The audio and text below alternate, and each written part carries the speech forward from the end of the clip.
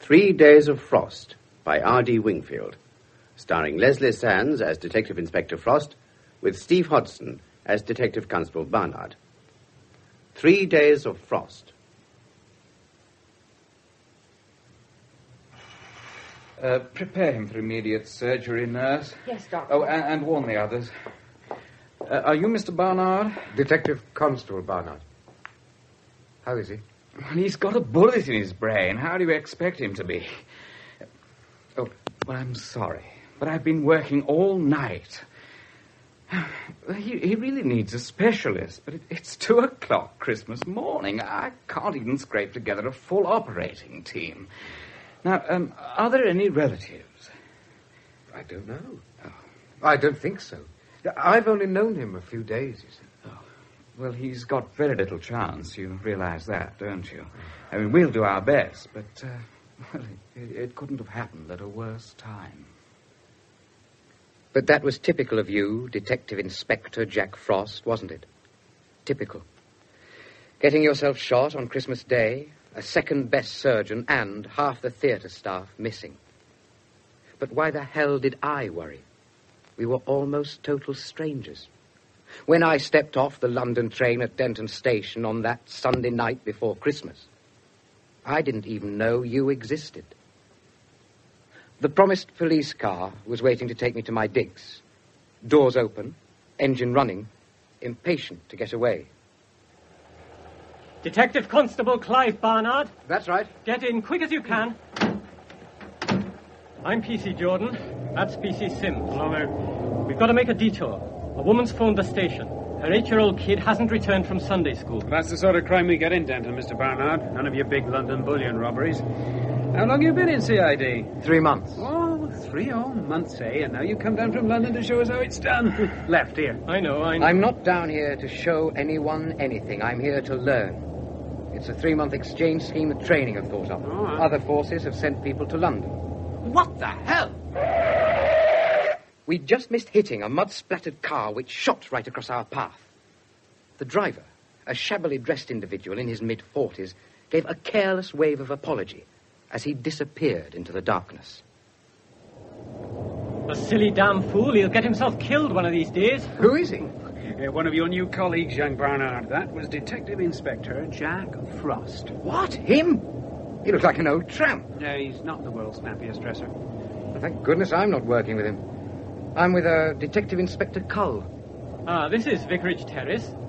What number? 29. There. That must be it. We stopped outside a detached house where a young teenage girl waved frantically to flag us down. I imagined her to be the missing child's sister.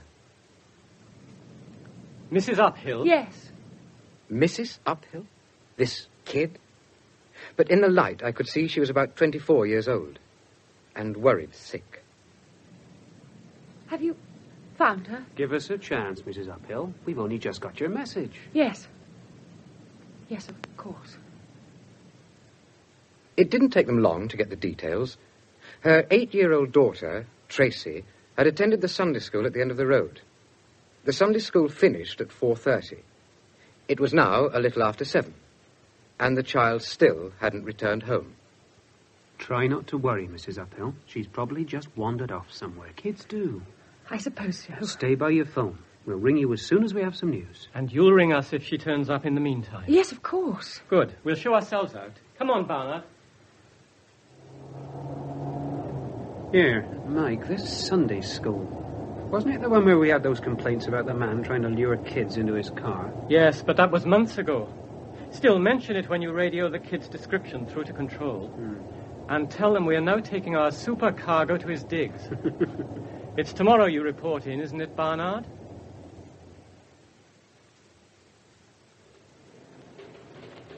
Where's the meeting, Sergeant? Down that corridor, second door on your left, sir. Denton Police. Right. I'll cut in. Yes, sir? I'm not a sir, Sergeant. I'm Detective Constable Barnard. Oh, yes, the whiz kid from London. I was told to report to Detective Inspector Cull at 8 o'clock. Were you? Well, it's now 5 past. The meeting, Sergeant? Down the corridor, second door on your left. Anyway, Barnard, Inspector Cowell won't be able to see you for a while. We've got a bit of a panic on. And, let me give you a little tip. We don't go in for flashy gear down here. I'm sorry. I don't know what you mean. That suit, change it. I see nothing wrong with it, Sergeant. Don't be told, then. Look out, here's the divisional commander. Good morning, Sergeant Wells. Good morning, sir. Everyone here for the meeting? As far as I know, sir. Good. By the way, sir, this is Detective Constable Barnard. Barnard, welcome to Denton. Thank you, sir. I'm Superintendent Mullet, the divisional commander. Did you have a good trip? Digs all right? Yes, thank you, sir. You're waiting for Inspector Cull, aren't you? I tell you what, come along with me and sit in on this briefing meeting. You'll find it informative. We've got this problem with a missing girl. There's a seat there you can have, Barnard. Thank you, sir. No sign of Inspector Frost. He doesn't seem to be honouring us with his presence. Was he told? Oh, yes, sir, he was told. Typical. Your attention, please. Firstly, thank you all for coming. This child has now been missing for over 16 hours. 16 hours of sub-zero temperature. There's snow on the way. So if we're going to find her alive, we've got to be speedy and we've got to be thorough. For that reason, I have put Detective Inspector Cull in charge of this operation. And as he's in charge, it behoves me to shut up and let him take over. When you're ready. Thank you. Tracy Uphill, 8 years old, fair hair, wearing a thick blue coat and a woolen scarf over the waist. That's clear. Good. Any questions? Right, yes, Constable Stringer. I was wondering if it might not be a good idea to check on known child molesters, sir. Oh, that's an excellent suggestion, Stringer. So you won't be surprised to learn that it occurred to your superiors over 12 hours ago. A separate team is now out checking on every known and suspected sexual offender in the division. But a good point, Constable. Oh, yes. Very good point. Right, now, anything else? Right, then. Off you go. And good luck.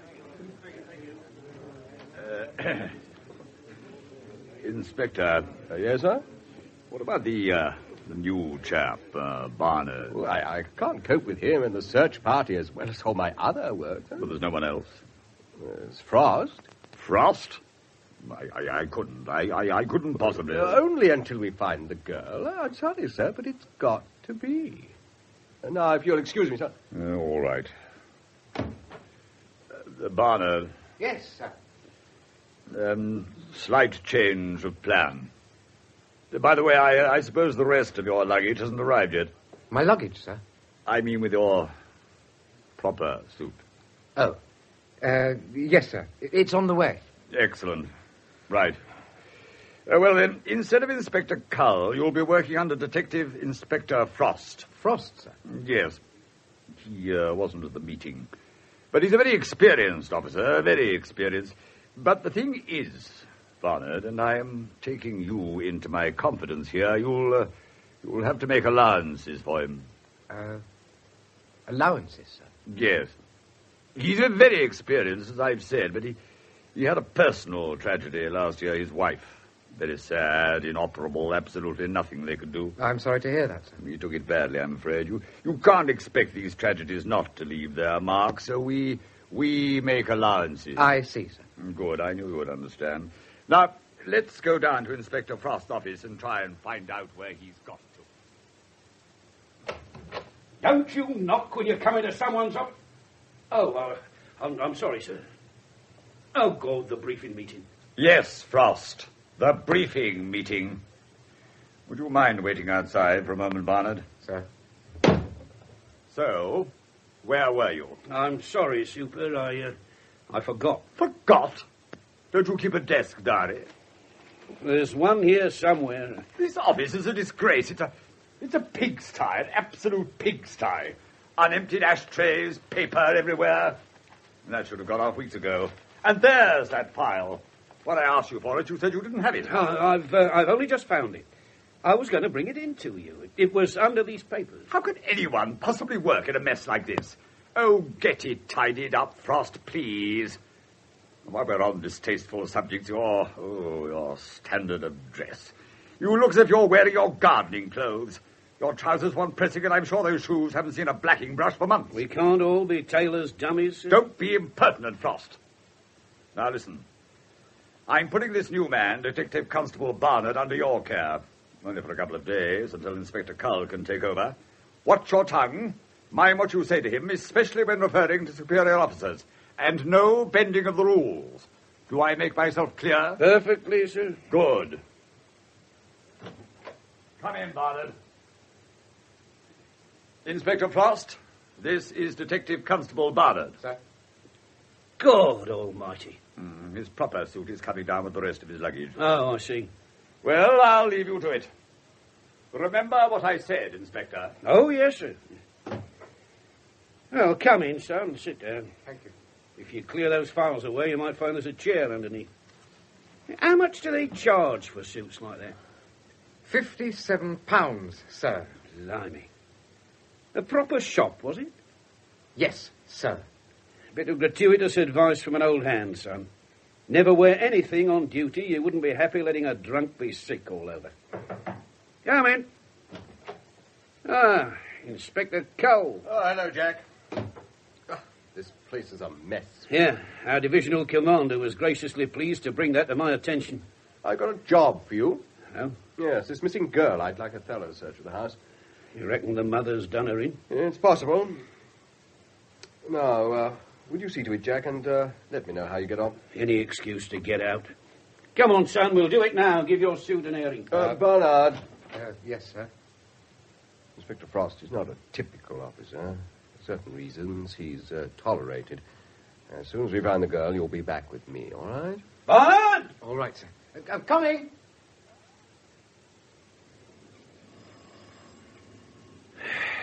That's all this job seems to be, son. Pushing doorbells. Good morning, Mrs. Uphill. I'm Detective Inspector Frost, Denton CID. Have you found her? Not yet, Mrs. Uphill, but we should have some news soon. We've got half the county out looking for her. Can we come in, do you think? In here. Please sit down. Can I get you anything? Tea? Coffee? That'd be lovely. But if I could just get a few details first. We were wondering if you had any further thoughts as to where your daughter might have gone. We've tried all the obvious places. Well, if I'd thought of anything, I'd have phoned. Did you quarrel with her? Or can you think of any reason why she might have wanted to run away from home? No. We went through all that last night. You've had a thorough look all over the house, I suppose? The house? How can she possibly be in the house? She could be hiding. Since 4:30 yesterday afternoon. Doesn't seem very possible, does it? But I tell you what, just for our peace of mind, we'll give the house a quick going over while you make us a cup of tea. Give us a hand to get this back, would you, son? Inspector, where's her husband? Husband, son? That's got it. There isn't one. She's not married. The Mrs. is purely a courtesy title, like calling Mullet Sir. We'll try the next room. The kids' room. Ooh, it's cold. Radiator's on. It still feels cold and empty. Where does Mrs. Uphill get her money from, sir? There seems to be no shortage. You don't know? No. You're old enough, I suppose. She's a prostitute, son. Sells her body to men at 10 quid a time. That's where she gets her money from. Damn. I found the toy cupboard. And I bet Mummy had to work hard to provide this little lot. What's left on this floor? Only the bathroom, sir. Right. Go and give it one of your thorough London searches while I shove this little lot back. All finished, son? Yes, sir. No B-day, eh? I suppose she chucks her fag-ends down the toilet. Did you have much trouble getting the bath panel off? The bath panel, sir? The bath was boxed in by plastic panels screwed into internal wooden battens. So obvious a hiding place, I'd missed it completely. With an infuriating grin, Frost produced a screwdriver from the depths of his scruffy raincoat and sat on the toilet seat to watch me work.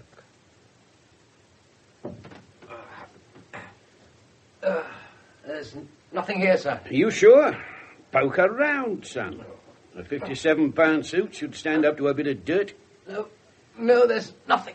No, I didn't think there would be. But it pays to be thorough, especially at the start of your career. Now then, let's see how quickly you can put it back on. Damn, she's coming up. I've brought the tea and some... Why have you got the bath panel off? How do you think she could have got... You think she's dead, don't you? Grab the tray, son. Take it easy, Mrs. Uphill. Am I supposed to have killed my own daughter? Why aren't you out there looking for her? That's put us in our place. I wonder if she's hidden the body in the airing cupboard. I've already looked, sir. And is it necessary to be quite so callous? You must make allowances for me, son. I'm sure you've been told that. What do you reckon to this? I found it tucked inside Tracy's Beano Annual. It was an unretouched enlargement of a nude girl, sitting on a draped box, leaning back to show the camera a well-developed body. The model could not be identified, as from the neck up, the top half had been torn off, but traces of long, dark hair could be seen resting on the shoulders. Processed by an amateur, son. You can still smell the acid fixer. What do you make of that crescent-shaped mark on the right arm? I don't know. Could it be a birthmark? Yeah, that's what I reckon. Wonder who she is, and how did Tracy get hold of it? We've finished, Mrs. Uphill. We didn't find anything. Am I supposed to look surprised or relieved? You want to know something that puzzles me? What? Why didn't you meet Tracy from Sunday school yesterday? I like the latest cigarettes, huh? Yes, sir. Thank you. Why didn't you meet her, Mrs. Uphill? I just didn't. We've had a word with the Sunday school superintendent. He says you always met her. Winter, summer, rain or shine. Yesterday was the one and only time you didn't show up. Why? I just didn't. There was no reason. I thought she'd be all right. I don't believe you, Mrs. Uphill. Last summer, a man tried to lure some kids into his car as they came out of that Sunday school. And ever since then, even though it's just at the end of the street, you've met Tracy every damn week without fail. When the sun was blazing down, you met her, but yesterday, when it was pitch dark, you gave it a miss. Why, Mrs. Uphill? Why? Inspector!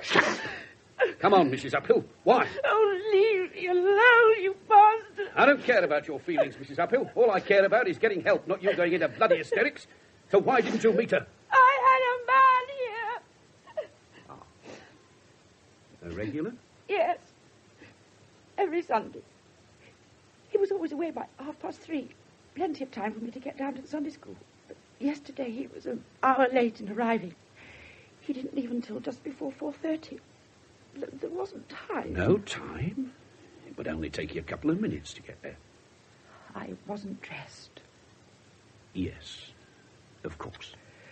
By the time I had dressed and tidied up, it was nearly 4:45. Oh, if only he'd been on time. Did he say why he was late? Something about a cancelled train. He had to wait for the next. You know his name or where he came from? No. He said his name was Bob, but they don't always tell the truth. When he left, which direction did he go? Towards the Sunday school. And he left here just as the kids were coming out. He could have seen her. We'll want a description, Mrs. Uphill.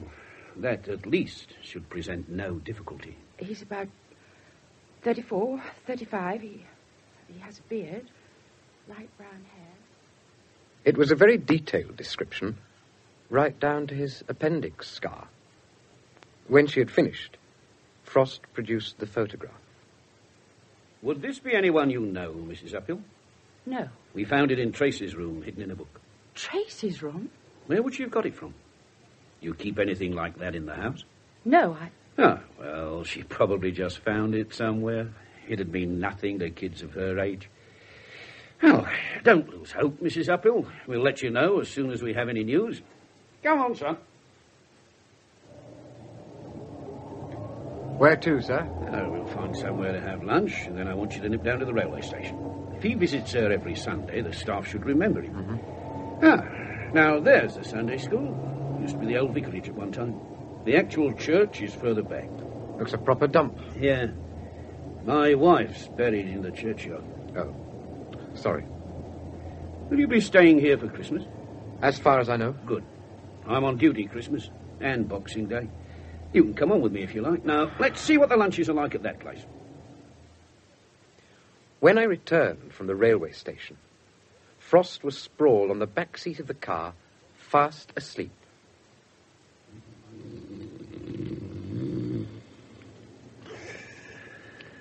Inspector.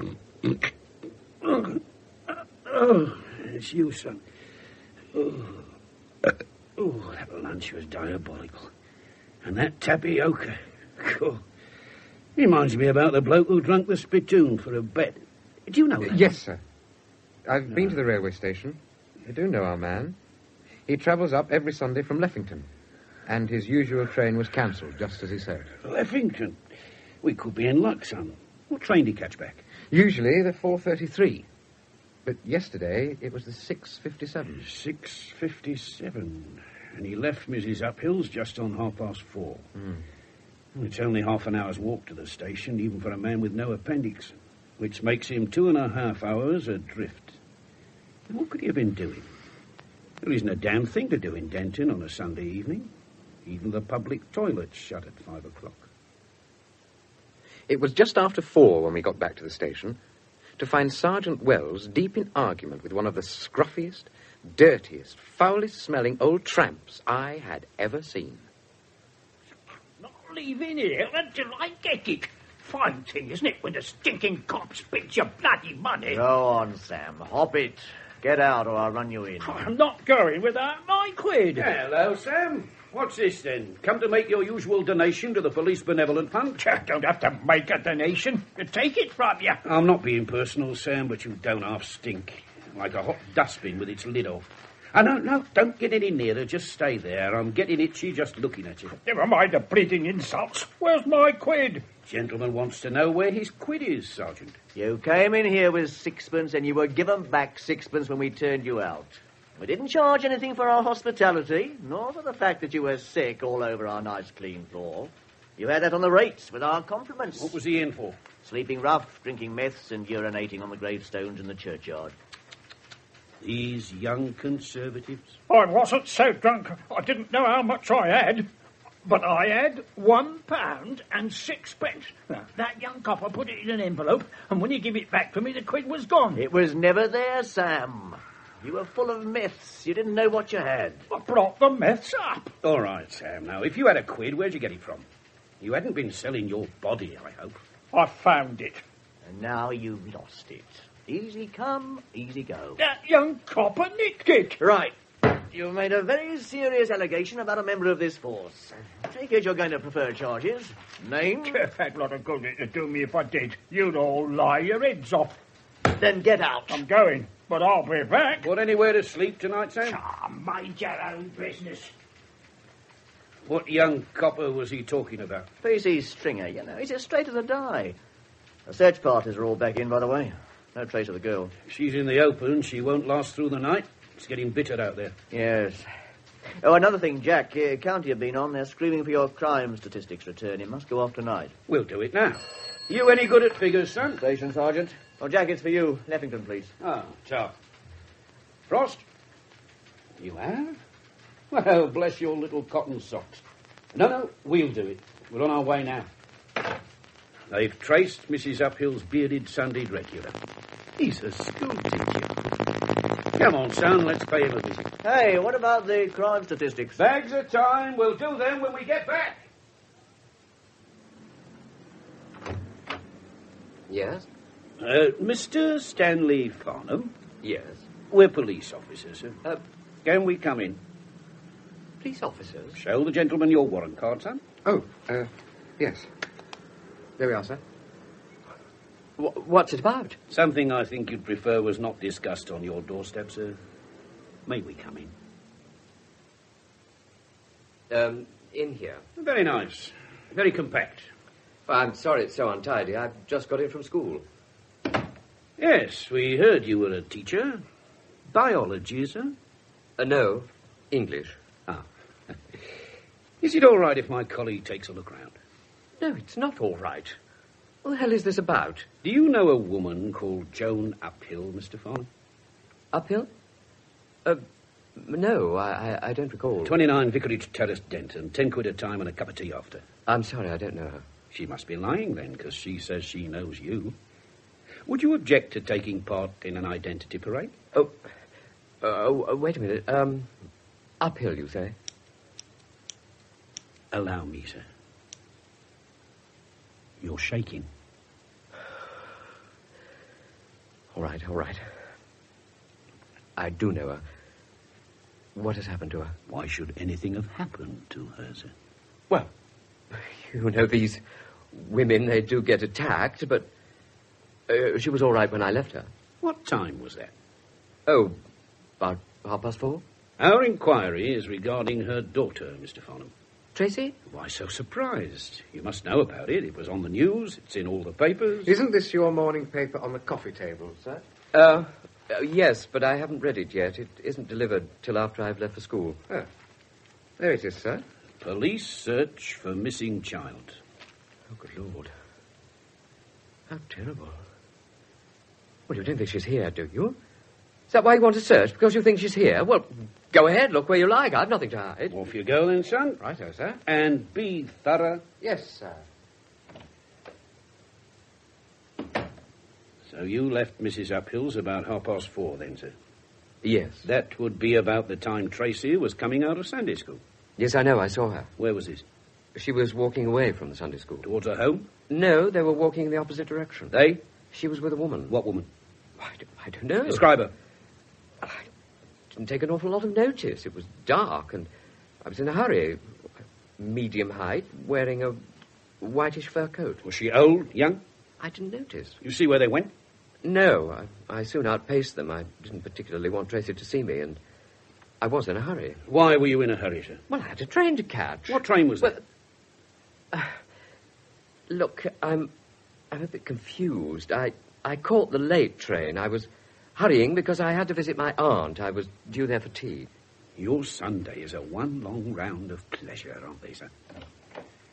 Any luck, son? No, sir. Now get your notebook out, Mr. Farnham. He's going to give us the name and address of his aunt. Yes, you won't go round there, will you? I mean, she's an old lady. Her heart's none too good, and... Don't worry, sir. I specialise in old ladies with weak hearts.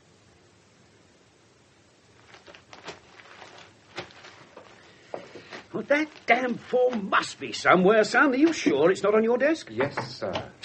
Hello, Bill. Hello, Jack. Heard the news? They found her? Not the girl. Inspector Cull. He's had an accident.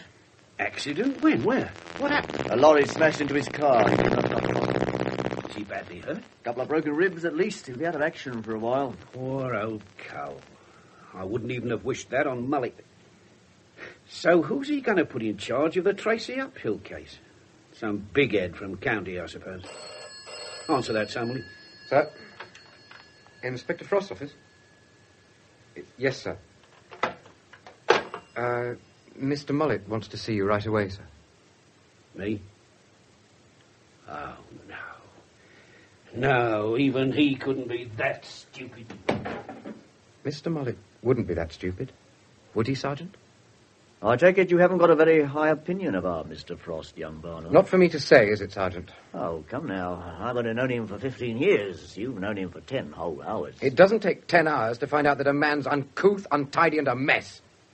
You know yourself he's only tolerated here. Who told you that? Inspector Cull. Inspector Cull. That's just the sort of thing he would say. And do you know why Jack Frost is tolerated? No. He's tolerated, Barnard, because he's achieved something that Mullet and Cull would give their bloody eye teeth for. Keeps it stuck away in the back here somewhere. Ah. Have a look at that. Go on. Open it. A medal? Not just a medal, Barnard. Ever seen a George Cross before? Because that's what it is. The civilian equivalent of the VC. And it's his, Jack Frost's. That mess you mentioned. Mess? Someone talking about me? What's that doing out? I was just showing it to the lad, Jack. Oh. Give it here, son. How did you win it, sir? Oh, it's a long and boring story. Well, one of our local yobbos, popped to the eyeballs on drugs, gets himself a gun and tries to pull off the crime of the century at Bennington's Bank. We turned up, and I marched over to get the gun from him. He nearly shot my head off. Not a bad little medal. They prefer you to get killed before they give it to you, but they make an exception if their stocks are building up. What did he want to see you about, Jack? As headquarters haven't got any suitable officers to spare, I am now in full charge of the Tracy Uphill investigation. Congratulations. Mind you, I've been given my orders. I'm to stay well away from the press, buy a new suit, and report to Mullet every 5 minutes. Apart from that, I've got a completely free hand. Well, come on, son, stop messing about with those figures. Let's see how my subordinates are managing without us in search control. How's it going, Arthur? Hello, Jack. I'm told you're our new boss. Thank God you know. I was afraid I'd have to break the bad news. Oh, have you met Clive Barnard, alias Joseph, and his Technicolor Dreamcoat? Clive, this is Detective Sergeant Arthur Hanlon. How do you do? Any news on the woman in the white fur, Arthur? Nothing. Your bloke Farnham seems to be the only person who saw her. If he did see her. First thing tomorrow, son, we must check up on Auntie. Don't let me forget. Right, sir. A couple of other things, Jack. You know we've been checking up on known child molesters. Foxtrot Tango came up with something interesting. Oh, what? Mickey Hoskins didn't turn up for work today. Did they check his digs? He hasn't been there since Sunday. I want him found and brought in, Arthur. Put an all patrols message out. Right. Who's Mickey Hoskins, sir? He's got more form than your suit's got red stripes, son. Indecent exposure, indecent assault, the lot. He's got a special liking for young girls. So he's still with Marbowsy then, Arthur? God, I wouldn't eat a meal she'd cooked or coughed over if you paid me £1 million. Which reminds me, did I ever tell you the joke about the bloke who drank the spittoon for a bet? Yes, in the canteen over dinner. Oh, so I did. Do you know it, son? There was this bloke. I've heard it, sir. Oh. Anything else then, Arthur? Oh, usual crank calls. Old Martha Wendell's been on again. She says the spirits have got an important message for us. About her body. Oh, we'll follow it through, Arthur, the way we've followed all our other spirit messages through. Well, I'm afraid you'll have to try and manage without us for a while, Arthur. We've got the crime statistics to do. Right, son. Bring your chair over to my desk. Sir? Shouldn't take us more than a couple of hours. Where's me pen? Hello? You haven't borrowed any of my money, have you, sir? No, sir. Well, that's odd. There was about 45 pence in small change here. Frost? Oh, blimey, Arthur, we've only just left you. You'll have to learn to manage on your own, you know.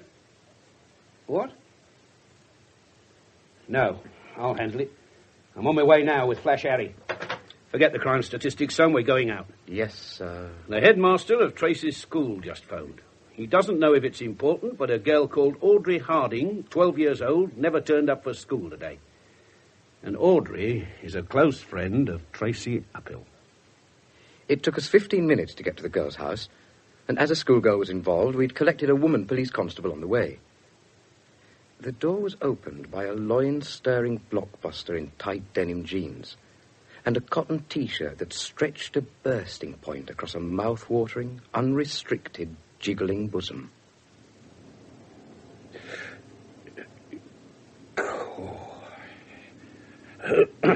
Sorry to bother you, miss. We're police officers. Who is it? Carol singers? No, police. Police? What is it? What's the matter? Mrs. Harding, Yes? do you have a little girl called Audrey? I'm Audrey. You? How old are you? 12, nearly 13. She's big for her age. Yes. Can we come in? We were ushered into a tiny hothouse of a kitchen. Frost nodded for the woman police constable to start the questions. You weren't at school today, Audrey? She's got a bad chest. Camphorated oil's very good. About 2 gallons. They haven't sent the police down just because I kept her away from school, surely? No, it's about Tracy Uphill. I believe you know her, Audrey. I know her. Her mother's a tart. Maybe she is, but you shouldn't say so. Not in company. There's some things you don't talk about. My uncle was an undertaker, but we never mentioned it to anyone. Well, some things are best left unsaid. You don't go to Sunday school, do you, Audrey? Only to ballet classes and tap dancing. We believe in religion and that sort of thing, but we don't want it rammed down our throat, especially on a Sunday. Tracy's been missing from her home since 4:30 yesterday afternoon, Mrs. Harding. Didn't you know? Tracy? Is that the girl they've been talking about on the wireless? Well, I'd never connected her with... She's a friend of yours, Audrey. I knew her a bit, but I haven't seen her outside school for a couple of weeks. Are you sure? My girl's not a liar. Can you think of anywhere she might have gone? No. Oh, she was seen going off with a woman in a white fur coat. Any idea who that woman might be? No idea at all. Do you play bingo, Mrs. Harding? Twice a week down the old Grand Cinema. Yeah, how did you know? Well, we had these reports about a beautiful woman seen playing down there, and I happened to notice your bingo card on the mantelpiece. Oh, aren't you observant? Eyes everywhere. Oh, I've had one or two very good wins. I thought I was onto a winner the minute I spotted you. And I bet you'll make a lovely cup of tea. Would you like one? It won't take a minute. Lovely. I'll put the kettle on. It only wants topping up. There's no rush. Oi. Fanny. You talking to me? Yeah. Does your mother know you borrow her coat? What coat? A white fur hanging behind the door. She bought it with her bingo money. She'll murder me if she finds out. You wore it yesterday, didn't you? When you met Tracy from Sunday school. Oh, I just wanted to show off the coat. I didn't want her to come with me. Didn't want her to, but she did. I said she'd have to go the minute me fella turned up. Your fella? My boyfriend. I was meeting him at the gates to the field by Meadow Lane. What happened when he arrived? Did she go? Well, she pretended to, but she followed us, hoping for an eyeful, I expect. We ended up in the wood. Why'd you go there? To try and shake her off, but she kept following. In the end, we ran and hid behind that big tree, the one by the lake. She went racing past, so me and my boyfriend backtracked to the main road. You left a kid of 8 to find her own way home from those woods in the pitch dark? We never asked her to follow us. Anyway, she knew the way back, and she wasn't going home. She said she was going to play in the old vicarish grounds. So you left her. Where did you go after that? To me boy's house. His parents were out. What did you do there? What do you think? You won't tell me, Mum, will you? Not unless I have to. Ah, the old brown juice. Now, help yourself. So we sipped hot, sweet tea and chatted. My eyes were drawn to our policewoman who had slipped off her greatcoat. She was lovely. A sharp dig from Frost's elbow brought me painfully back to earth. The girl, son. Look at the girl. 12-year-old Audrey was examining the perfection of her right shoulder. She had pulled back the sleeve of her T-shirt, and there it was, a crescent-shaped birthmark. The birthmark we had last seen in black and white on the headless, nude photograph found in Tracy's bedroom. As soon as we were back in the car, Frost radioed through to control for the woods to be searched thoroughly. At the market square, the WPC asked to be dropped off. You on standby then, Hazel? Yes, sir. I'll tell you what, I'll walk to the station from here. Young Clive can run you home in the car. All right, son? Yes. Yes, of course. Try and be good. He's sweet, isn't he? Is he? Where do you live? Oh, Martin Road. It's about 5 minutes from here. Ah, you'll have to pass my digs. How about dropping off for a cup of coffee?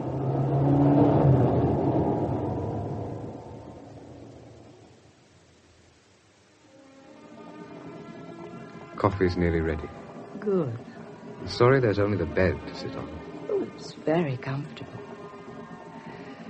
Isn't it hot in here? Mind if I take my tunic off? No, of course not.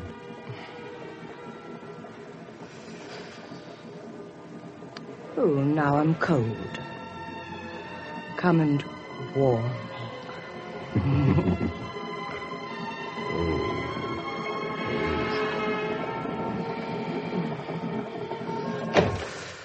there you are, son. Damn! Lucky I spotted your light. Oh. They found a scarf in the woods. Could be the girls. Oh, hello, Hazel. Didn't see you under there. You weren't talking about anything important, were you? We found the scarf here, sir, caught on this bush. What's down there? Willow Lake. I reckon that's where we're going to find her. Perhaps. First light tomorrow, we'll have it dragged. Of course, it might not be her scarf. Come on, son, we'll see if old Mother Uphill can identify it. You want us to carry on searching, Inspector? Oh, give it another couple of hours. There's the slimmest chance she's still alive, and a few more hours out in this would finish her off. An expensive car passed us as we turned into Vicarage Terrace, and the rich smell of cigar smoke in Mrs. Uphill's lounge betrayed a recently departed visitor. Frost murmured something to me about business as usual. Then he showed her the scarf. At first, I thought she was going to faint, but she pulled herself together. Yes, it's hers. We found it in the woods, Mrs. Uphill. We'll have men searching there all night. What's up, son? She shouldn't be on her own. Someone should stay the night with her. Thinking of volunteering? I'll lend you the 10 quid if you're short. Where to, sir? Back to the station. We'll lay on the dragging of the lake tomorrow, and then off home. Your yawning's getting on my nerves. So, back again to the station, through the lobby doors and the arranging of the dragging of the lake. We were actually leaving when Frost remembered the crime statistics. Did you get those figures out, sir? You told me to leave them, sir. Well, bang goes out early night. Oh. Bring a chair over here. We should do it in half an hour. Even with Frost's hair-raising shortcuts, which grossly abuse the laws of arithmetic, it took us over 90 minutes. But at last, the job was done, and the return chucked into the out tray. How goes the time, son? Nearly 1:30 in the morning, sir. Oh, well, just one more job to do, then we can all go home. As we passed through the lobby, he called out to the sergeant on duty. Just going to the woods with the new chap? The new chap. I felt as if I'd been trotting along behind Frost for 20 years. 20 long years. Found anything else, lads? No, sir. All right. What with him yawning and you coughing. Pack it in. Hello. Did you feel that? Snow. All we need. It's going to be a bitch dragging that lake tomorrow.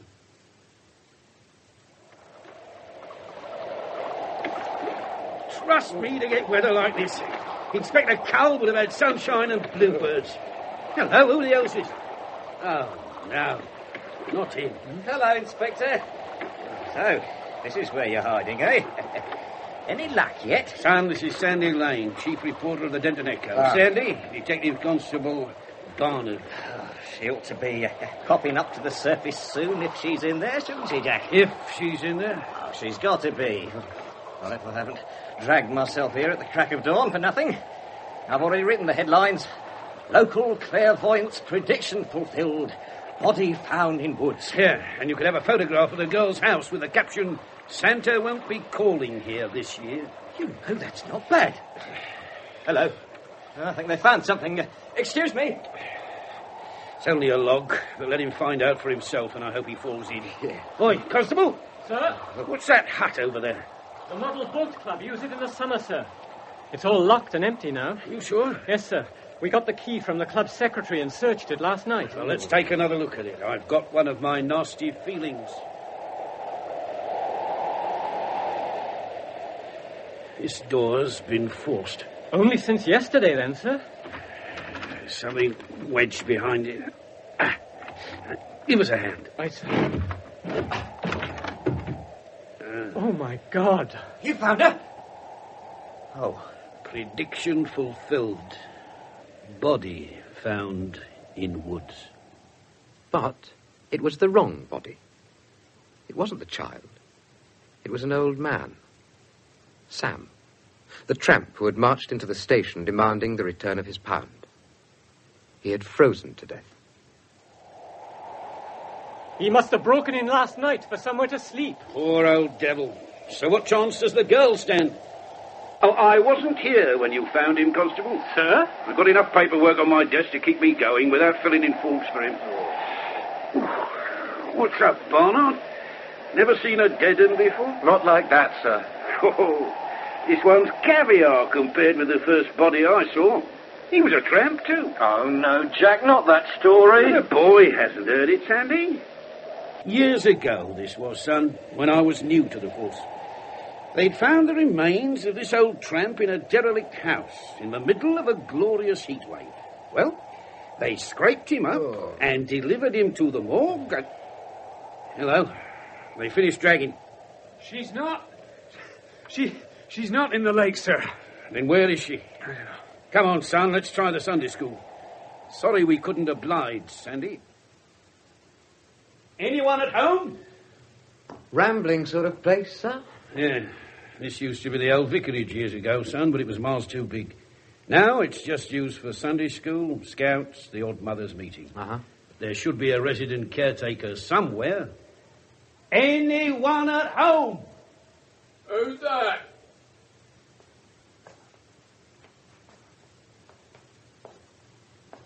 What do you want? You, Mr. Barrow, the caretaker? Yeah? Police. It's about young Tracy Uphill. Well, terrible business, terrible. We want to look around, Mr. Barrow. Well, she's not here. How do you know? Why, no, she was here. Besides, I've looked around myself. This is a rabbit warren of a place. Too much for one man to do properly. Look, it's not convenient now. I've got other things to do. Can't you come back later? No need. You carry on with your work. We'll do it on our own. And don't worry, we won't pinch anything. I've got all the Bibles I can read back home. Come on, son, we'll start at the top. Last one, son. We'll do this, and we'll go home.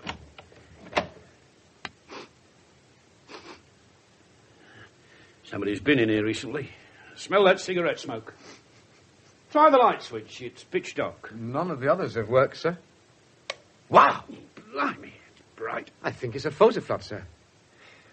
I don't like the look of that, son. It was an ominously large, battered Edwardian cabin trunk. It was fitted with a new, strong brass padlock. One of my keys might conceivably fit. No. Yes.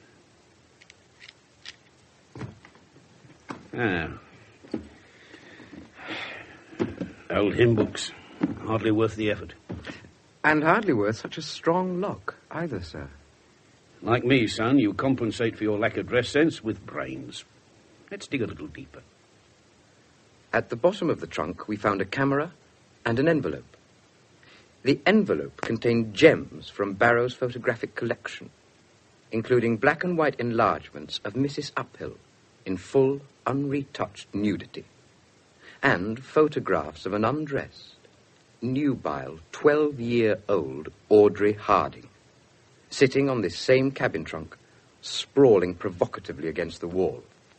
Only this time, the head was not torn off. So now we know why Barrow didn't want us to search the place. I was afraid of this. I'd heard the odd rumour. And what do we do now, sir? Stick everything back, say nothing. None of our business. None of our business? The girl's underage, sir. Well, she certainly doesn't look it. I'll tell you something, my son. If she stuck those monsters under my nose, I certainly wouldn't waste time asking to see her birth certificate. Yeah. We're looking for a missing child. We're not interested in this muck. This is trivia. I'll have a quiet word with Barrow when I get round to it. He's fairly harmless. Just bung everything back as it was. We haven't seen it. And hurry. We should be back at the station. The silly bitch! Do you see that red Mini? Shot straight out in front of us. Women, drivers. And I thought she could do no wrong in your eyes. Or don't you recognise her with her clothes on? Eh? It was your girlfriend, Mrs. Uphill. I wonder why she's in such a hurry. Some poor devil in urgent need of her services, I suppose. We spotted her again as we drove through the market square. She was leaving Bennington's bank, clutching a large plastic bag. Stop the car, son. I'm feeling nosy. He disappeared into the bank, returning a few moments later, grinning from ear to ear. Guess what, son? She's just drawn out 500 quid in used onces. £500? She could be buying Christmas presents for her regulars, of course. But my guess is she's received a ransom demand. Inspector Frost. What's the trouble, Bill? It's snowing like mad out there. It's been pretty stormy in here as well. Mr. Mullet wants you. Oh? What have I done now? The briefing meeting. Oh, God. You were supposed to be running it in Inspector Cull's absence. Now you come to mention it, Mullet did tell me last night. I suppose he's upset. Upset? He's spitting blood. And to make matters worse, the Chief Constable turned up for a surprise visit. It was a shambles. Oh, God. Sergeant Wills? Yes, sir. He's just come in. Yes, sir. Mr. Mullet wonders if he could spare a few moments of your valuable time. I'll wear me medal. He's too much of a coward to sack a gallant hero. Now, come on, Mickey. This way. Hello. What have we here, then? Mickey Hoskins, our friendly neighbourhood child molester, sir, missing from his digs since Sunday. He's been hiding from us. What's all this about? I've got nothing to say. You can't hold me here. I know the judge's rules. You must tell me what they are, Mickey. I always forget them. Interview room, lads. Get the implements seated up. Sir. I've just got to go and have a rollicking from the divisional commander, then I'll be right back. How much longer are you going to keep me? Inspector will be along in a minute. About time. I was just going. Sorry, Mick. I've got so many adventures on the boil at the moment, I forgot all about you. First, I must have a fag. I'd offer you one, Mick, but I've only got 16 left. Now, what did I want to talk to you about? Oh, I know. Tracy Uphill. Who's she? Got a photograph somewhere. There. You taking all this down, Sims? Yes, sir. Good. Well, Mickey? Well, what? It's a young kid. A nice-looking young kid. She anything like her photograph? When am I supposed to have seen her? How about Sunday afternoon? No. Did you ever go at her on Sunday, Mick? Did she like it? Did you like it? Stop it! Stop it! I never saw her on Sunday. You don't have to shout, Mick. You can lie just as well in a quiet voice. Now, come on, tell us what happened. What'd you do to her? Come on, give us a cheap thrill. I didn't think she'd mind. Some of them don't. They love it. She was sitting all on her own, inviting like, so I moved over and sat next to her. Where was this? Century Cinema, next. That's what you're on about, isn't it? Yes, of course. She let me get my hand right up her leg before she screamed. If she didn't want it, why didn't she complain earlier? Perhaps she didn't want to miss a good bit of the film. Inspector. Excuse me, Mick. Yeah, what is it? We've had a report of this incident, sir. Century Cinema man tried to molest this woman about 30. She screamed, so he hit her in the face, breaking her nose. It was a chase, but he got away. He's not talking about Tracy. Oh. Sorry about that, Mick. He just wanted to know how to spell dirty bastard. But the old dear was pushing 30, Mick. A bit ancient for you, surely. It was an X program. They don't let kids in. Oh, I see. Well, I'll send someone else in to take a statement, Mick. I get too excited when I hear about thighs and knickers and things. I can't hold my pencil steady. Here, wait a minute. I just remembered. Tracy Uphill. That's that missing kid. 8 years old. You didn't think I had anything to do with her, did you? Of course not, Mick. Had to ask, though. Well, you'd have been offended if I hadn't. You wanted to see me, Jack? Yes, Arthur. And shut that flipping door. It's perishing. We haven't all got your fat to protect us. There's been a development. Young Clive's just got back from Mrs. Uphill. She's had a ransom demand. What? Read the note to Arthur, son. I have got your daughter, Tracy, If you want to see her alive, get £500 in used ones and wait by phone for instructions. Tell police and I kill her. Local postmark. Caught the 6:15 collection yesterday evening. Can she raise that sort of money? She drew it out of the bank this morning and wasn't going to tell us. You did well, son. Thank you, sir.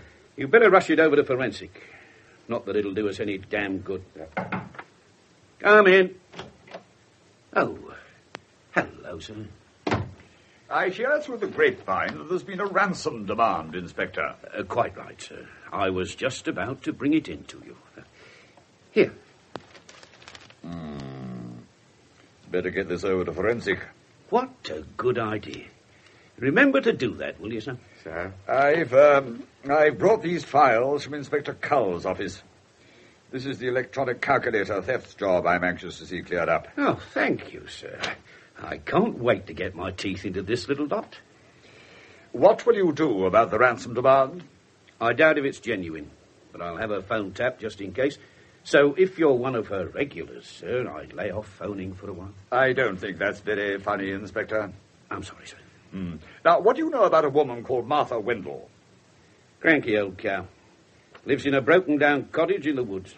Dabbles in the occult and sends us a lot of worthless spirit messages. But are they worthless? She predicted we'd find a body in the woods, and this morning one of our constables discovered the corpse of a tramp. The chief constable suggests we might see if she can help in locating Tracy Uphill. You don't believe in that rubbish, do you? As always, I have an open mind. So let me know how you get on. Pompous git. What do you think he's running, a psychic research laboratory?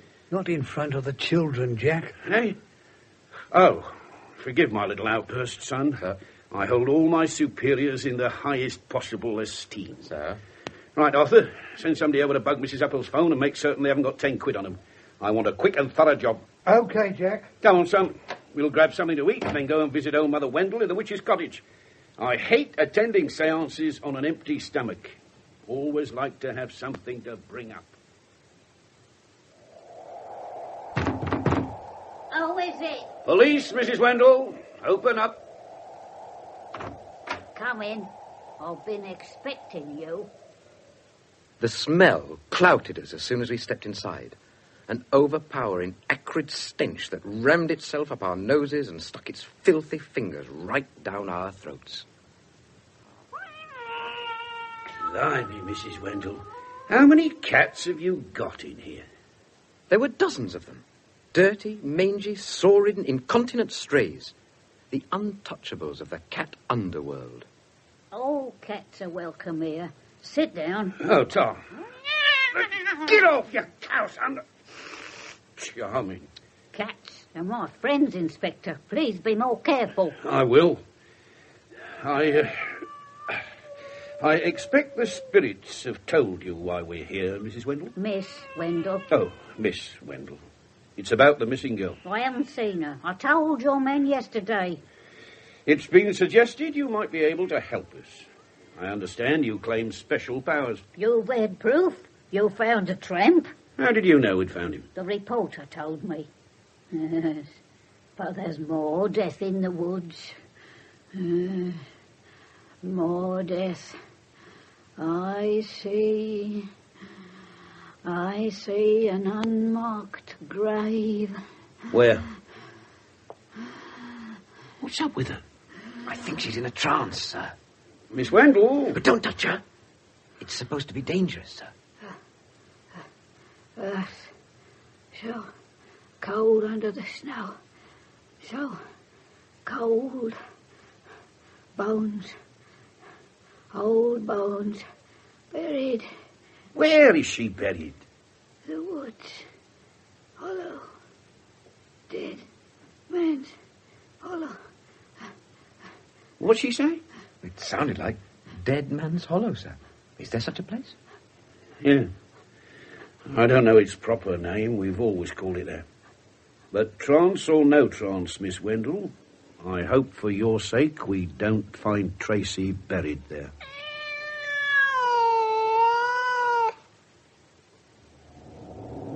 What do you think, sir? I don't believe in ghosts, son. If we find Tracy buried in Dead Man's Hollow, then she put her there. She's mad enough to kill a kid if she caught one chucking stones at her lousy cat. But if she killed her, why tell us where she buried her? To divert suspicion from herself. Control to Inspector Frost. Control to Inspector Frost. Come in, please.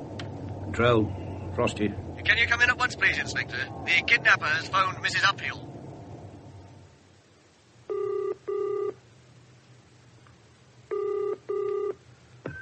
Denton 2346? Denton 2346? Mrs. Uphill, Yes? did you get my letter? Where's Tracy? All in good time. You got the money? Yes. Exactly as you said. And you've told no one? No one. I swear. Very sensible. Now listen carefully. Is she all right? Well, all things considered. Yes. But it's up to you that she stays that way. What do you want me to do? I want... Hello? Hello? That's all there is. So what happened? Was he cut off or what? I'll turn the volume up and replay the last few seconds. I think you'll spot it. Stays that way. What do you want me to do? I want... Hello? Hello? Did you hear the siren? One of our cars must have passed the kiosk. He thought we were onto him and bolted. Blasted uniform branch. Always in the wrong place at the wrong time. Oh, hello, sir. Hello, Frost. Did the GPL trace the call? Yes, Jack. Inspector. The call box on the main Eastern Avenue. Charlie Alpha was in the vicinity, so I've sent them to investigate. No one there, though. Charlie Alpha. It was probably them that frightened him off in the first place. Are they keeping the kiosk under observation? For a while. But I can't see him using the same phone box. Never know your luck. We've had so much vandalism lately, you'll have a job finding another one that works. Oh, I am sorry, sir. I'm neglecting you. No, not at all. I just wanted to know how you got on with the Wendell woman. Ah, it was quite interesting, actually. Her cat peed all over us, and then we had a séance. According to her spiritual snouts, Tracy is buried in Dead Man's Hollow. Dead Man's Hollow? Did you take a look? Well, we looked at the 4 foot of snow covering it, and it looked pretty much like the snow covering everywhere else. I don't think she's there, sir. We've got to check. Organise a digging party. I'm going to phone the chief constable. Stupid twit. All right, Arthur, you heard the man. Organise a digging party, evening dress, spades and gumboots. I'll join them in the car park in 10 minutes. Job for you too, sir. Yes, sir. Something we forgot. Farnham, Mrs. Uphill's Sunday regular. We haven't checked his story with his aunt. Oh, damn. Now, don't forget she's got a weak heart, so don't show her your suit, and go easy with the rubber hose. I'll be in my office if anyone wants me. Yeah? Cup of tea, Inspector. Oh, Tom. Hold on a minute, will you? Push the door shut. Sir? Sit down. You smoke? No, sir. Stringer, is he? Police Constable Derek Stringer? That's right, sir. Tell me, son. Well, to within a couple of quid, how much money have you pinched in total? I don't know what you mean, sir. Now, look, son, you might think me useless and decrepit, but I'd be a real right twit if I couldn't solve a simple case of somebody nicking money from my own desk drawer. Money that's always missing after you've been in with the tea. And you took that tramp's quid as well, didn't you? I'm not staying here. I'm reporting this to the Police Federation representative. If you've got anything further to say... Sit down. You want it official, son? All right. I'll call the divisional commander in and tell him I want your pockets searched. You see, I marked the money. What happens now? Entirely up to you, son. I've got enough on my plate with missing kids, ransom demands, and piddling cats. Come on, Jordan, put a bit of beef into it. If there is a body there, it won't bite you. I just don't like the idea, sir. You don't know how lucky you are. My first corpse was nearly liquid. Oh, Jack? Jack Frost? Who the hell's there? I can see a torch. Oh, no. Hello, Sandy. What are you doing here? I hear you're hoping to dig up another body. Then you hear wrong. This is a police allotment and we're putting in cabbages. Who told you? I have my sources. By the way, Jack. Drop into the office tomorrow. I've got a little seasonal bottle for you, with our compliments. You'd have better not be too little. Inspector, signs of recent digging here. There's something buried. The girl? No, just some bones. Show me. Here. Give me that trowel. Well, not just bones. I'd say we've got a complete human skeleton. Damn. Just what we needed. It's a skeleton. There seems to be something chained to its wrist. If I could pull... Ooh! Ah. It's a metal case of some kind. A case? Ah. Show me. Yeah. Wait a minute. I thought so.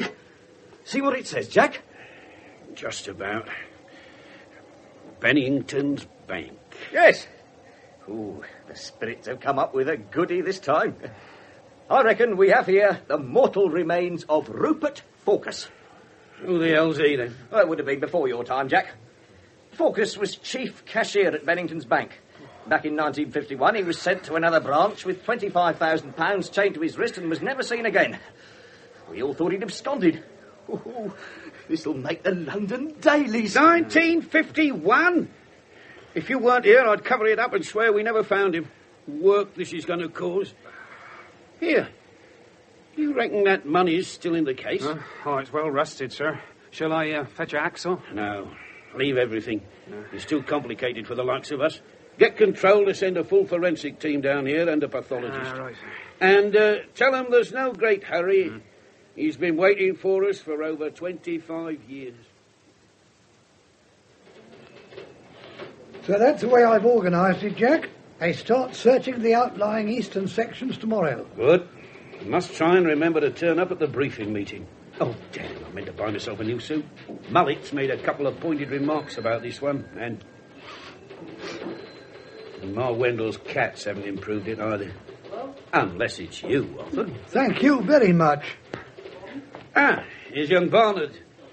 Heard about my skeleton, son? Yes, sir. Everywhere I go, I find bodies. Only I could find one about 19 years old with a big chest. Yes, sir. Here, when you get a chance, son, nip up the storeroom and dig out the Bennington's Bank file, 1951. Mm-hmm. I'll try and solve that before tea, together with that electronics theft thing that Mullet keeps rabbiting about. So what happened with Auntie? She hasn't seen Farnham for nearly 3 months. Ah, he was lying. I knew it. You can never trust randy rascals. Oh, present company accepted, of course not. Jack, Mrs. Uphill's phone's ringing. Switch it through the loudspeaker. Son, get control to ask Charlie Alpha if they can see anyone in the kiosk. Sir. Control, right. Charlie Alpha, anyone in the kiosk? Denton 2346. Quiet! Remember me? Yes. How's Tracy? Do what you're told and you'll be able to see for yourself. Charlie Alpha reports kiosk empty, sir. Damn. Then tell me what to do. Put the money in a carrier bag. Walk with it down the Bath Road towards Exham. I'll go by car. No. Walk. You understand? You'll walk on the left-hand side. Now, just past the antique shop is a public call box. Wait there. I'll ring you with further instructions. Hello, search control. Just a minute. GPO engineer, sir. Can't trace the call. No matter. Get him to monitor all calls from the phone box outside the antique shop. Sir? You, Sims. Sir? Get Mrs. Uphill on the phone for me. Sir? Arthur, tell Control to send Charlie Alpha to the antique shop kiosk. No sirens, no flashing lights. They've just got to wait for Mrs. Uphill to arrive, right? Mrs. Uphill's not answering, sir. Don't tell me she's left already. Damn the woman. Keep trying. Right, sir. Charlie Alpha's in position, Jack. Good. There to report the minute Mrs. Uphill comes into sight. We should have someone following her, sir. Should we, son? Bath Road's as straight as a die. Anyone following will be spotted a mile off. No, nothing to do now but to wait. How long should it take her, Arthur? 10 minutes? Quarter of an hour?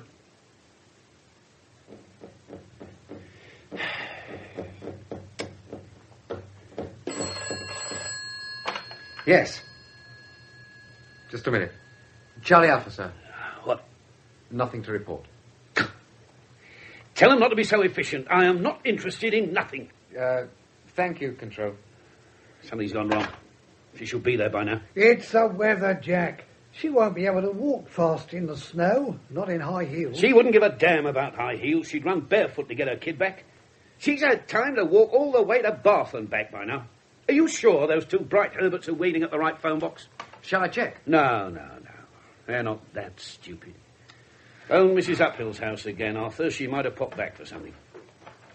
Excuse me, Inspector. Yes, Bill. Sorry to butt in, Jack, but you've got Charlie Alpha standing by on the Bath Road, haven't you? That's right. Why? Reckon I could borrow them? We've just had a motorist phone in. He's found a woman unconscious at the side of the road.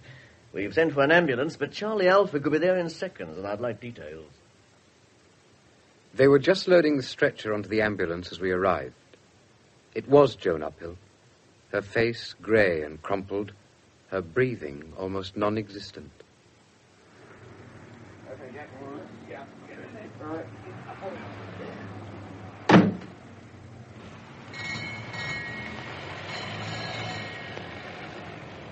Jordan?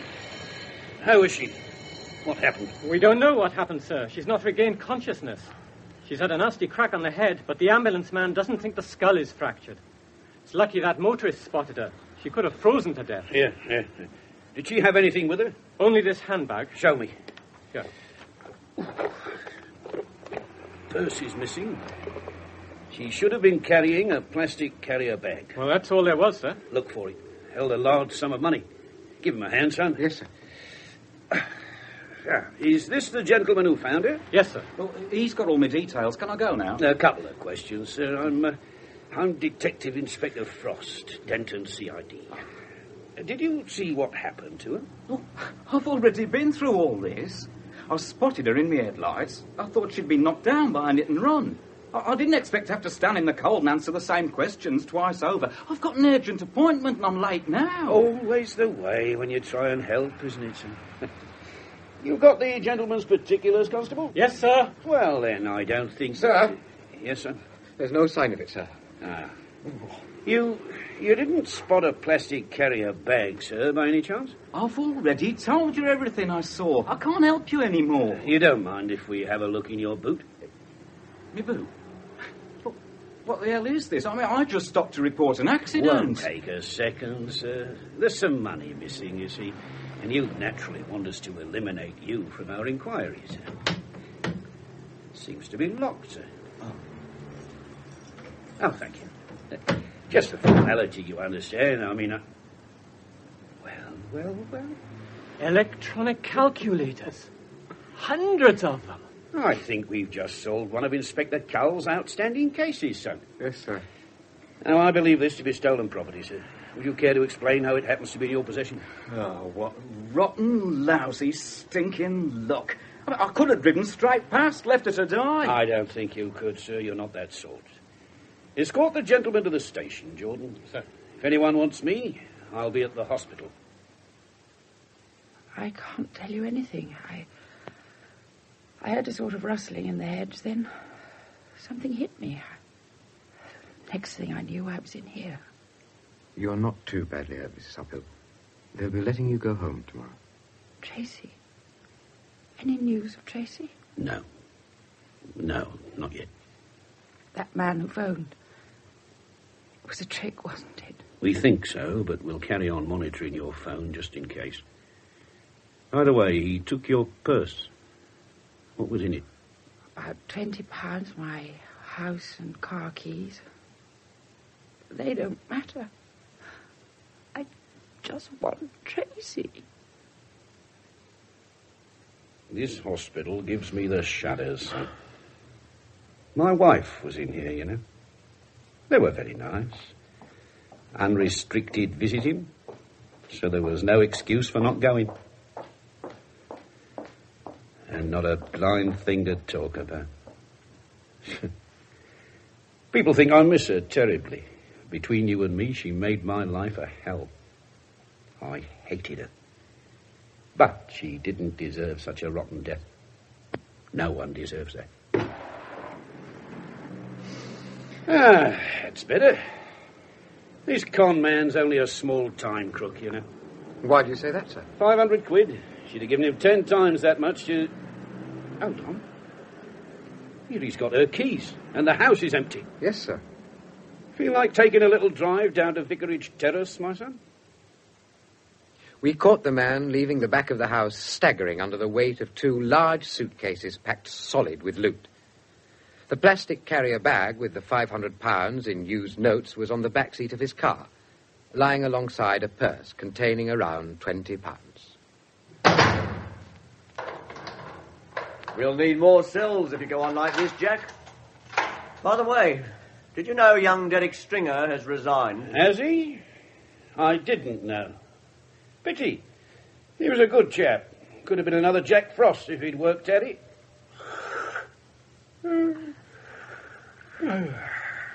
One tramp, 1 skeleton, and 2 crooks. Yeah, not bad. I think we'll call it a day, son. Oh, yes, please, sir. Now, don't let me forget the briefing meeting tomorrow. Tomorrow? Blimey. Do you realise it'll be Christmas Eve? He made the briefing meeting and tried to inject some enthusiasm into the dispirited searchers. No one said anything as they walked out into the snow, but they all knew they were no longer looking for a girl. They were looking for a body. Inspector Frost. What the hell does he want? Wait for me in the office, would you, son? Righto, sir. You want me, sir? Shut the door. Sir? The same suit, I see. Yes, sir. The chief constable's breathing down my neck. Do you think we'll find the girl today? It's Christmas tomorrow. I'd like to get it all tied up by then. Our chaps deserve a break. So do I. We'll do our best for you, sir. Who's on duty tomorrow? I am, sir. And Boxing Day. Oh, well. It ought to be quiet. Give you a chance to catch up on your paperwork. Where do I file this, sir? There? Oh, blimey, son, give that here. I've been looking for it everywhere. And what's this you've dumped on my desk? The Bennington's bank file, sir. You asked for it last night. Must have been mad. Haven't got time to read that. Frost? Forensic? Hello, how's our skeleton? He was dead, I suppose. What? You sure? Right, I'll be down there as soon as I can. Yeah, well, don't we all want to pack up early for Christmas? Never rains, but it pours. That was Forensic, our skeleton. First, there was no 25,000 quid in the metal case, and it hadn't been forced. It had been unlocked with a key. What? But here's the best bit, son. When they cleaned up the skull, they found a bullet hole right through the back of its head. So we got a 25-year-old murder mystery. Oh, God. I think I'll punish myself and go up to the canteen to have the special Christmas lunch. We returned from lunch to find Detective Sergeant Hanlon waiting for us. Well, if it isn't the fat owl of the remove. Clear out, Arthur. There's no tuck for you here. Cheek. I've missed the Christmas lunch because of you. You missed nothing. It was diabolical. You asked me to see that chap Farnham, Jack. Farnham? In which of my many current cases does he appear? The schoolmaster. Oh, Mrs. Uphill's bearded regular. What did he have to say for himself? He admits he lied about having tea with his aunt. The truth is, on his way back to the railway station, he was accosted by a platinum blonde in a leopard skin coat. Cynthia Richmond. Don't tell me she's back on the game. Yes, I've seen her. He was with her until after 6. So there's another suspect we could eliminate from our inquiries. Are you all right, sir? I'm all right, son. I've been having a few drinks with Sandy Lane. He's been pumping me about our skeleton and the bullet hole. I met a couple of the search parties coming back. Nothing. Absolutely nothing. She's been missing since Sunday, and what have I achieved? Damn all. I've sold a couple of tuppence-halfpenny little crimes on the side, but I've no more hopes of finding her than I have of finding out who killed that skeleton 25 years ago. Sir? 25 Years. Now, how did Martha Wendell know the skeleton was buried there? She's a clairvoyant. If it's been buried for 25 years, how come her clairvoyant powers hadn't worked before? We were told about the tramp in 24 hours. No, son. There were signs of recent digging. She had dug and she'd uncovered it, and that is how she knew. But why should she go digging in Dead Man's Hollow? To bury a body, son. A child's body. Dear God. But the very place she picked because it was hidden and out of the way had already been picked by somebody else. For the very same reason 25 years ago. You know why we're here, Miss Wendell? Yes. I've been expecting you. She came here on Sunday. She threw stones at my cats. And one of them... She killed one of them. Go on. Well, I was so angry, I don't know what I did. I must have banged her head. I don't know. I didn't mean to kill her. Just to punish her. Well, I had to hide the body. I thought a Dead Man's Hollow. But when I dug... You uncovered an older grave. We know. Then what? Well, I waited until night, but your men were still in the woods, and next day it snowed. Well, I'd have left footprints. So what did you do with her? She's in there. Son? Sir. What will happen to my cat? I don't know. Inspector! What is it? Good God. Get an ambulance, quick. Sir? You can thank your lucky stars you did uncover that skeleton, Miss Wendell. Otherwise, you would have buried her alive. She was alive, but only just.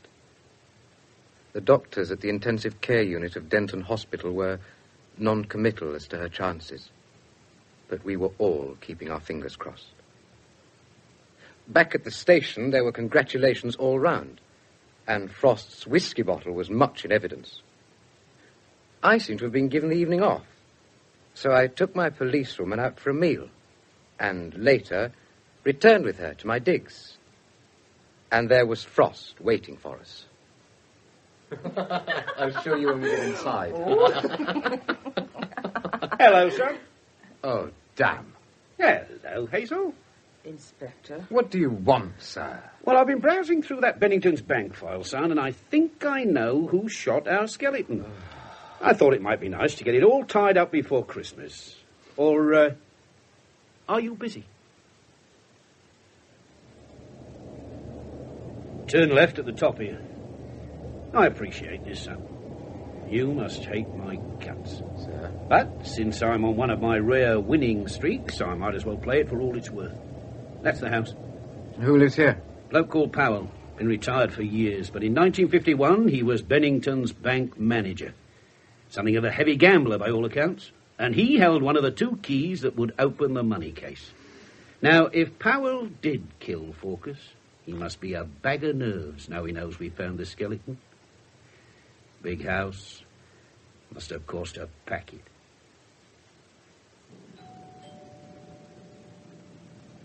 Who is it? Police! Go away. I'm Detective Inspector Frost, Denton CID. Mr. Powell, I'd like to question you about the murder of a Mr. Rupert Fawkes on or about the 25th of August, 1951. I said, go away. Was that the gun you used? Nip back to the car, son. Radio for help. Right, sir. Now, look, sir. This is silly. Put the gun down and we can talk. I just want to talk to you. I'd just reached the car when... The man, appalled at what he had done, stared down in disbelief at Frost, a crumpled heap on the snow, looking untidier than ever. Barnard. Hey? Oh, Mr. Mullet. Any news? They're operating now, but they're not holding out much hope. What a shocking business. Today of all days. Yes, sir. His wife died in this hospital, you know. Devoted couple. Absolutely devoted. You hardly knew him, did you, Barnard? No, sir. I hardly knew him. 3 days ago, I didn't even know he existed.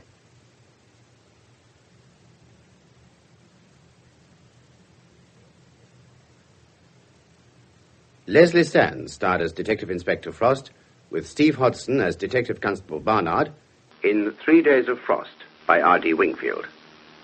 Superintendent Mullet was Jack May. Detective Inspector Cowell, Walter Hall. Sergeant Wells, Jonathan Scott. Detective Sergeant Hanlon, Cameron Miller. P.C. Stringer, John Gray. P.C. Jordan, Henry Davis. P.C. Sims, Geoffrey Collins. W.P.C. Valerie Murray. Joan Uphill, Shirley Dixon. Old Sam, Godfrey Kenton. Farnham, Leslie Heritage. Mrs. Harding, Anne Rosenfeld. Audrey Harding, Anne Wensack. Sandy Lane, Crawford Logan. Mickey Hoskins, Harold Rees. Martha Wendell, Kathleen Helm. And the driver, Michael Tudor Barnes. 3 Days of Frost was produced and directed by Graham Gold.